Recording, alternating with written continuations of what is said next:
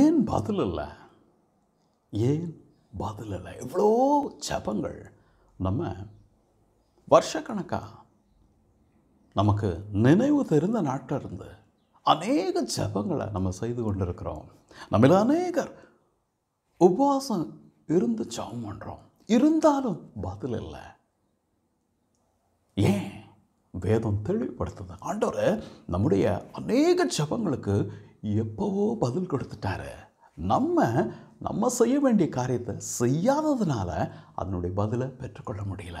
மத்தேயு 6:12 சொல்லுது, அங்கே நம்ம தேவனுக்கு வாக்கு கொடுக்கிறோம், நாங்கள் பிறர் குற்றங்களை, பிறர் தப்பிதங்களை, பிறர் கடன்களை நாங்கள் மன்னிக்கிறது போல எங்கள் கடன்களை எங்களுக்கு மன்னித்தருளும் அப்படின்னு சொல்லி நம்ம ஜெபம் பண்ணுறோம்.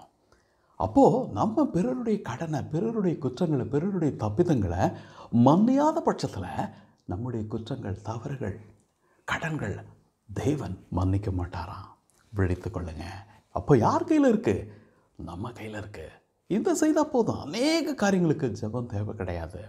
லூக்கா 6:31 சொல்லுது, ஆண்டவர் சொல்றாரு, நீங்கள் பிறர் உங்களை எப்படி நடத்தணும்னு விரும்புகிறீங்களோ அதே போல் பிறருக்கு நீங்கள் செய்யுங்க, பிறரை நீங்கள் நடத்துங்க.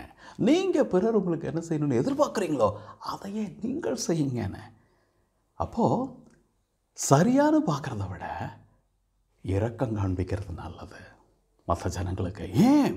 நம்ம அவங்கள எப்படி நம்ம நடத்துகிறோமோ, நம்ம அன்போட, மரியாதையோட, மன்னித்து, இரக்கம் பாராட்டி, தயவு காமிச்சு அப்படி நம்ம நடத்தினோம்னா நம்மளும் அப்படி நடத்தப்படுவோம்.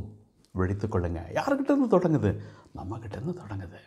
லூக்கா 6:38 சொல்லுது, ஆண்டவர் சொல்றார், நீங்கள் பிறருக்கு எப்படி அளக்குறீங்களோ அப்படியே உங்களுக்கு அளக்கப்படும்.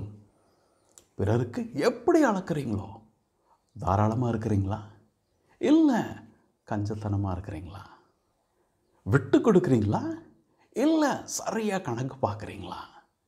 இதை தான் ஆண்டவர் பார்க்குறாரு. ஆண்டவர் சொல்கிறாரு, நீங்கள் அளக்கிற அளவின்படி உங்களுக்கு அளக்கப்படும். ஆகையினால உங்களுடைய அளவு தாராளமாக இருக்கட்டும், உதாரத்துவமாக இருக்கட்டும், அன்போடு இருக்கட்டும், இரக்கத்தோடு இருக்கட்டும், தயவோடு இருக்கட்டும். ஆண்டவர் சொல்றார் கலாத்தியர் 6:7 மோசம் போகாதிருங்கள், தேவன் தம்மை பரியாசம் பண்ண மாட்டார். மனுஷன் எதை விதைக்கிறானோ அதையே இருப்பான். மோசம் போகாதீர்கள், தேவன் தம்மை பரியாசம் பண்ண மாட்டார், மனுஷன் விதைக்கிறதே அவன் இருப்பான். ஆகையினால உங்களுடைய விதைப்பு நல்லதாக இருக்கட்டும், உங்களுடைய விதைப்பு அன்பாக இருக்கட்டும், இரக்கமாக இருக்கட்டும், தயவாக இருக்கட்டும், மன்னிப்பாக இருக்கட்டும், மதிப்பாக இருக்கட்டும். மற்ற ஜனங்களுக்கு நீங்கள் மற்ற ஜனங்கள்கிட்ட என்னத்தை விதைக்கிறீங்களோ அதையே நீங்கள் பெற்றுக்கொள்வீங்க. நல்லதை விதைச்சிங்கன்னா நல்லது வரும், தீங்கு விதைச்சிங்கன்னா தீங்கு வரும். பார்த்துக்கோங்க. இவைகளெல்லாம் என்னத்தை சொல்லுது? ஆண்டவர் நம்மக்கிட்ட சொல்லி கொடுத்துட்டாரு, மகனே மகளே இதை நீ செஞ்சால் போதும், இதெல்லாம் நீ பெற்றுக்கொள்வேன்னு. அதனால தான் ஓசியாவின் புத்தகம் 4:6 சொல்லுது, என் ஜனங்கள் அறியாமையினால் சங்காரம் அடைகிறாங்க. அறியாமல் என்ன செய்யுமா? நம்மளை கொன்று போடுமா, நம்மளை கொன்று போடுமா. ஏசாயாவின் புத்தகம் 5:13 சொல்லுது, என் ஜனங்கள் அறியாமையினால் சிறைப்பட்டு போகிறார்கள்னு. பார்த்துக்கோங்க. நம்ம அறியாமல் நம்மளை விலங்கிட்டு வச்சிடுமா, கட்டி வச்சிடுமா. ஆண்டோடைய வார்த்தை அறிவை கொடுக்குது. ஆண்டவர் சொல்கிறாரு, ஏன் நம்மளுடைய பிரச்சனைகளுக்கு, அநேக பிரச்சனைகளுக்கு தீர்வு இல்லை, விடுதலை இல்லை, விமோச்சனம் இல்லை. காரணம் யார்? நம்ம தான், வேறு யாரும் கிடையாது, நம்ம தான். ஆண்டவர் என்ன சொல்கிறாரு? நீங்கள் பிறருடைய கடனை மன்னிக்கிறது போல உங்களுடைய கடன் மன்னிக்கப்படும். நீங்கள் பிறரை நடத்துவது போல நீங்கள் நடத்தப்படுவீர்கள். நீங்கள் பிறருக்கு அளப்பது போல உங்களுக்கு அளக்கப்படும்.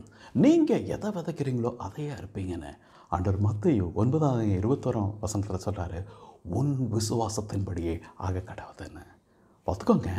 தேவனுடைய விசுவாசத்தின்படி அல்ல, நம்முடைய பெற்றோரோ மற்றோரோ அவர்களுடைய விசுவாசத்தின்படி அல்ல. ஆண்டவர் சொல்கிறார், உன் விசுவாசத்தின்படி ஆக கடவுதுன்னு. அதுக்கு என்ன அர்த்தம்? இதெல்லாம் நம்மிலிருந்து தொடங்குது. நம்ம முடிவு பண்ணுறோம். தீர்மானிக்கிறது யார்? நீங்களும் நானும் தான். நம்ம வாழ்க்கை எப்படி இருக்கணுன்றது தீர்மானிக்க வேண்டியது நம்ம தான். அநேக காரியங்களுக்கு ஜபம் தேவை கிடையாது, உபவாசம் தேவை கிடையாது, தேவனுக்கு கீழ்ப்படிதல் தேவை. ஆண்டோடைய வார்த்தைக்கு கீழ்ப்படிதல் தேவை. ஆண்டோடைய வார்த்தைக்கு கீழ்ப்படியும் பொழுது விடுவிக்கப்படும், ரட்சிக்கப்படும், ஆசீர்வதிக்கப்படும். என்னை கேட்கிற சகோதரனே, சகோதரிய நண்பனே, இயேசு உங்களை நேசிக்கிறார். தேவன் உங்களை நேசிக்கிறார். நான் உங்களை நேசிக்கிறேன். நம்ம மீண்டும் சந்திக்கும் வரை இந்த தேவன் உங்களோடு இருப்பாராக. ஆமென். அல்லேலூயா.